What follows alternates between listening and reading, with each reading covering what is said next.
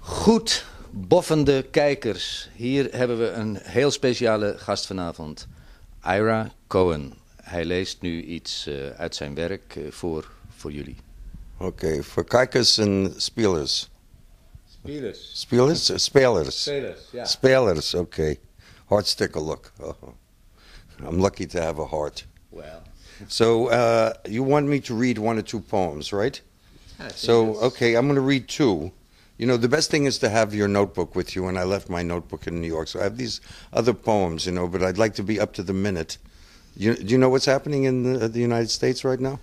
Well, you know about the energy crisis is a big thing? A little bit, yeah. Yeah, so I called, trying to call George Bush. I wrote a letter, open letter to George Bush about how to solve the energy crisis, that all he has to do is turn off the electric chair in Texas, you know. So we have a lot of different things we can do as poets, you know. I mean, the poet is, they say, Saint-Jean-Père said, is the conscience. Perhaps he even said something like the guilty conscience of his time. This poem is called Letter to Caliban. This is my history. New York City, 2001. There are blind spots everywhere. Someone stands on a stage begging for help. What is it eating my vitals and the vitals of my friends? Selling death is the business of the capitalist state. No longer loves cannot rise above the subway. Looking through the bicycle wheel, one remembers a pyramid.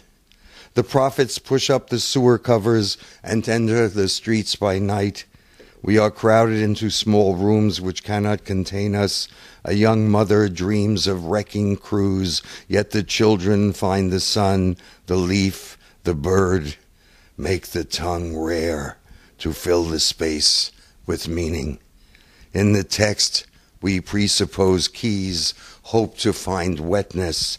Once people slept in gardens, now not even photography can get you out of prison. And another poem I'd like to read here is for Roxanne and Marina Tsvetaeva. Marina Tsvetaeva, you know, is the great Russian poet who hanged herself after she came back to the Soviet Union.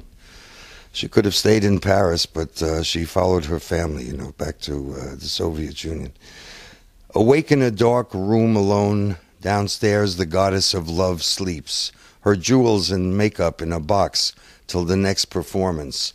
Memory dances in the net of illusion. Mahamaya and I, unable to sleep, feel myself less substantial, turning into a memory. Perhaps it is better to have the heart of a jackal. I would not come again to lie in a cradle, or to know the short wait of earthly love. Asha Pasha, Vinir Mukta, freed from the fetters of hope.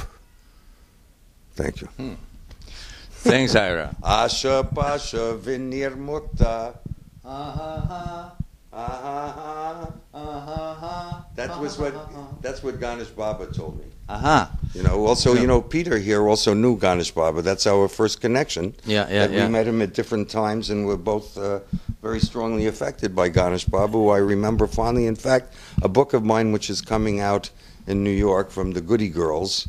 It's going to be called Panther Books. Goody Girls, they're two girls. They like to do what they call the real thing. The real McCoy, the whatever, you know. And they are publishing? Yeah, so they doing a book. They've done a series of about 9 or 10 interviews or conversations. Mine was the first one. Also, Debbie Harry, Penny Arcade, Edgar Oliver, Marty Matz. There are a number of other people. Is there any way in the series? Yeah, in Holland? 197 7th Avenue, Romy, R-O-M-Y, Ashby, A-S-H-B-Y, and $10 advance now will get you a 100-page book of my poems called Poems from the Akashic Record. Yeah. Well, okay, people really have to be fast to have noted this down. And but it was, if they want to know more about this, of course, Yeah. they can come to the Ruigoord Hey, Church hey, of and course. meet you during your sermons. Or after, no, I'm not during giving. I'm not giving any sermons. Are you That's, taking confessions? no, I mean I can take confessions, but I have to charge for that. Yeah, okay. No, Because we I don't understand. like to hear No, we confessions understand. either. You know. We understand. I In mean, nature. Just come as you are. Come as you are. Okay. Come as you are, party. But Ira, there is a thing that I would like to comment, to hear your comment on, and that's there was when we were in the States in '82 with a couple of Dutch poets. Yeah. There was this controversy that there is a difference between performing poets and non-performing poets.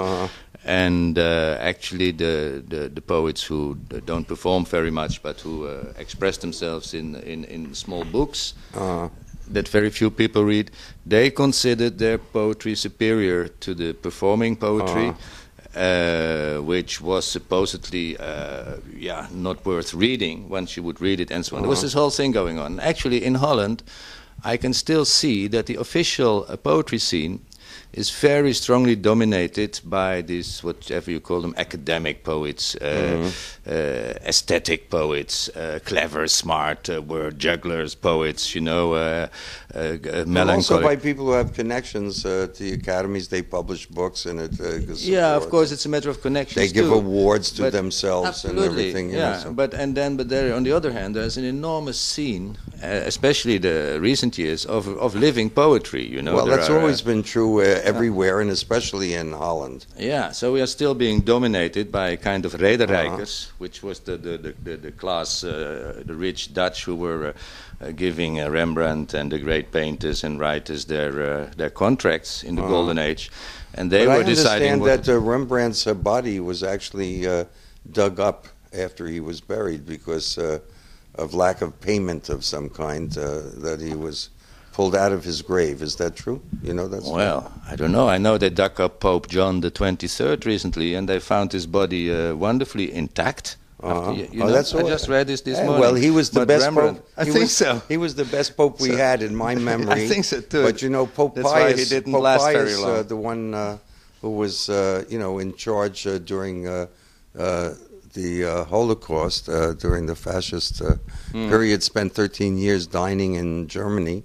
And then when he died, unlike John the 23rd, who was very intact, he exploded in his coffin. Really? Giving off incredibly obnoxious and foul eructations and gaseous odors. He had always had a bad stomach. He was actually trained as a canon lawyer of the church, rather than very as good sources to hear this kind of intimate information. No, this is well known. This It's is well known and documented.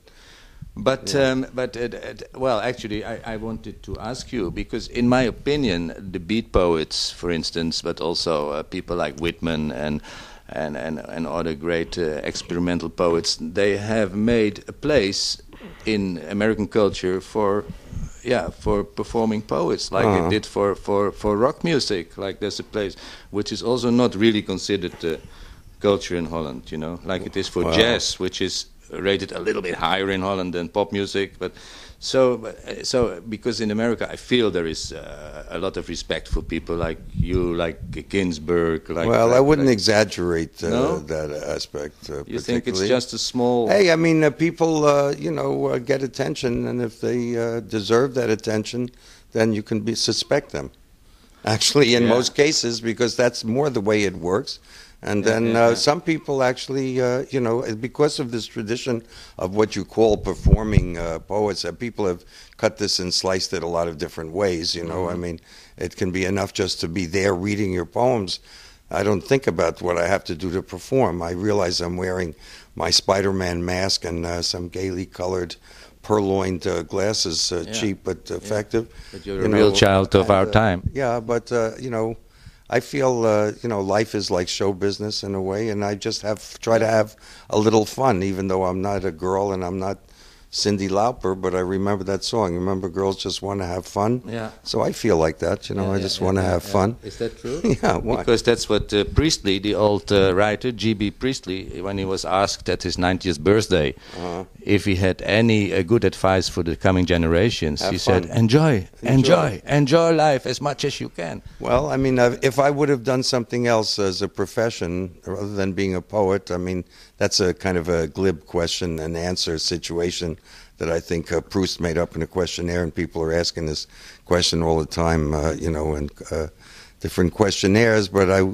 just thinking at the moment, because we're talking about fun, which is one of my favorite things, you know, so the idea of playing for real and things like that. But also, I would like to have been a funambulist.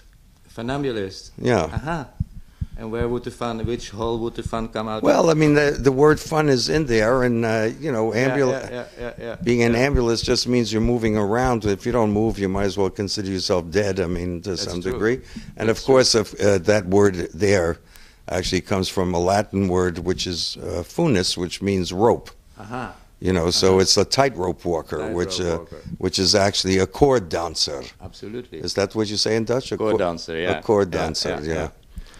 Well, talking of fun, I think maybe we could round off this small conversation with a very good Amsterdam joke by a great Amsterdam guy, Lou Lap. Yeah. A joke he made up just before he died, as the legend goes. And it's this very old couple comes to a lawyer, 95 years old, and say, "Sir, we want to have a divorce." And the lawyer says, but sir, madam, you're 95. I mean, this is ridiculous. Why didn't you come before? Yes, we want a divorce for 40 years. So why did you wait so long? Yes, we wanted to wait till the children are dead. That's good. So that's a nice thing about Amsterdam, that we still have these good jokes bubbling up occasionally. Lekker. What do you think of people who make jokes? Huh? People who find out jokes, who create jokes. Oh, who create jokes? That's a very good thing poets, to do. Yeah, the secret saints. That's a kind of an illumination, actually, a good joke when it comes. That one about the turning off the electric chair. You thought it. Yeah, you made it. Yeah, wow. and then I realized that if I could do that more regularly, because I do crack a lot of jokes, and I like to you know, when they come out of that same space that poetry comes, is the best, rather than telling a joke. It's the hammer of Thor. Yeah, I don't care too much for telling jokes I've picked up somewhere else, someone else's joke. If it's really good, of course, it deserves repeating. But so you are one of those secret joke makers of the planet. Well, I think it's a kind of a special illumination that comes in humor, obviously. Well, actually, it's like writing a poem. It could be, you can incorporate a lot of lines like that into poems. I do that from time to time. Sure. And you have a satirical side to your work anyway, I think. Yeah. Satire is there. That's definitely both in true. your personal life and in your writing. It's an undertone. Yeah. And, well, was there anything else that we would have to talk about in front of all these people? Satiriasis. Right. Okay, folks. You could be a satyr if I would.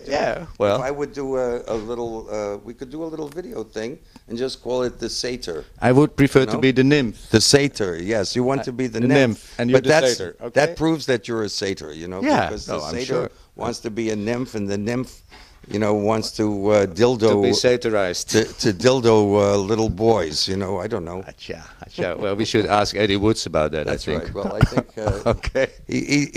He comes on like he knows more than he does, I think. Don't insult him all the time. No. I'm just saying he isn't.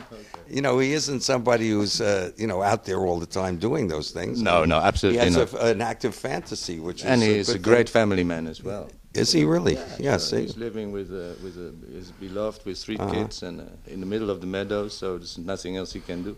Yeah. So that's beautiful. All right, that's enough. Anyway, it's great to talk to you and to see you, Hans. It's fantastic. Welkom, Ira. Okay. En als jullie dus meer van deze wonderbaarlijke beatpoet, als je het zo mag noemen, mysticus, ontdekkingsreiziger willen weten. Beat but not beaten. Aha. Shaken but not stirred. Public intellectual and private barbarian, as he said. In de kerk in Ruigoord zaterdagavond aanstaande en misschien ook zondag nog wel.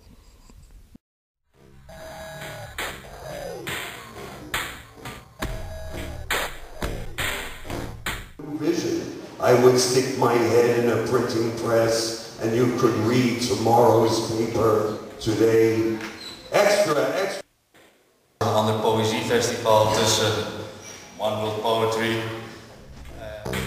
Wij die doden maar springlevend houden, wij die de vriend van allemaal in al ons vriend zijn, wij die van hun ophouden weten, wij die...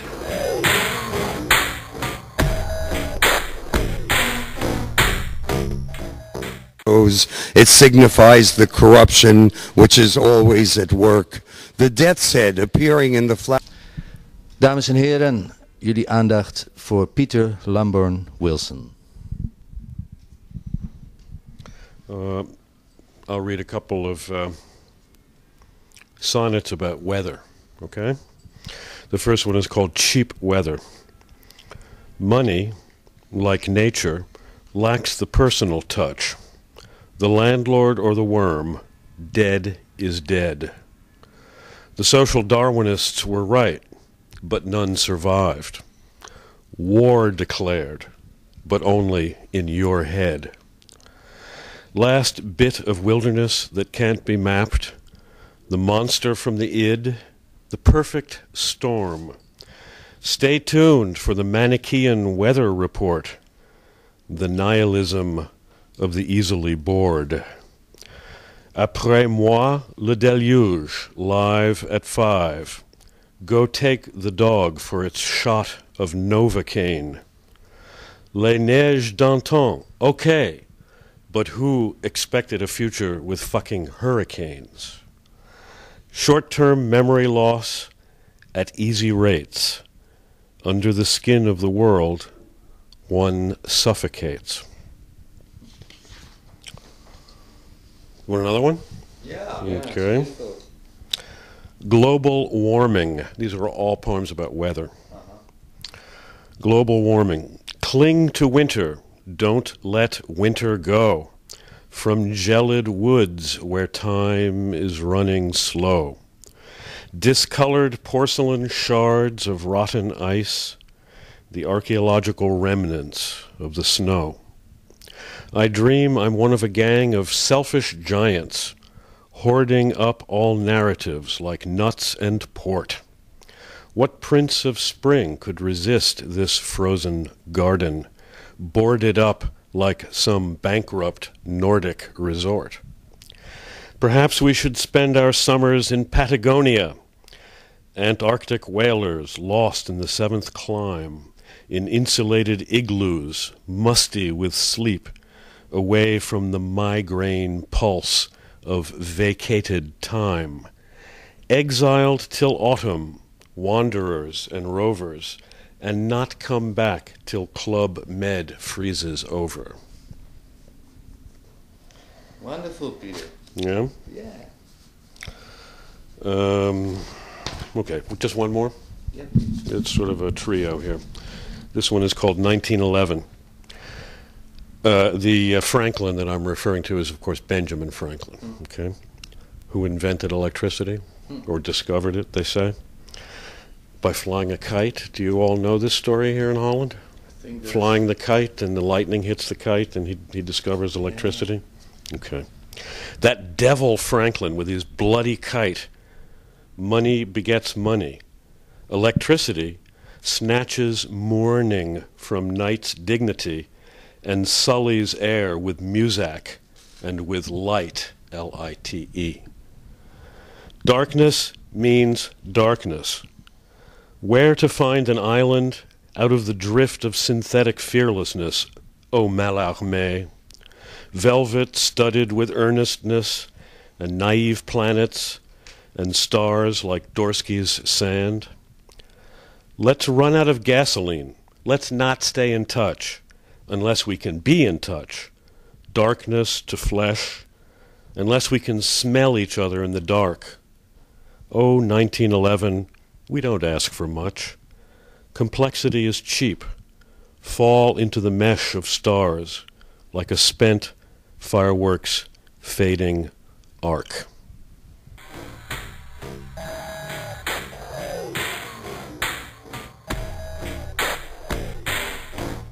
Vision. I would stick my head in a printing press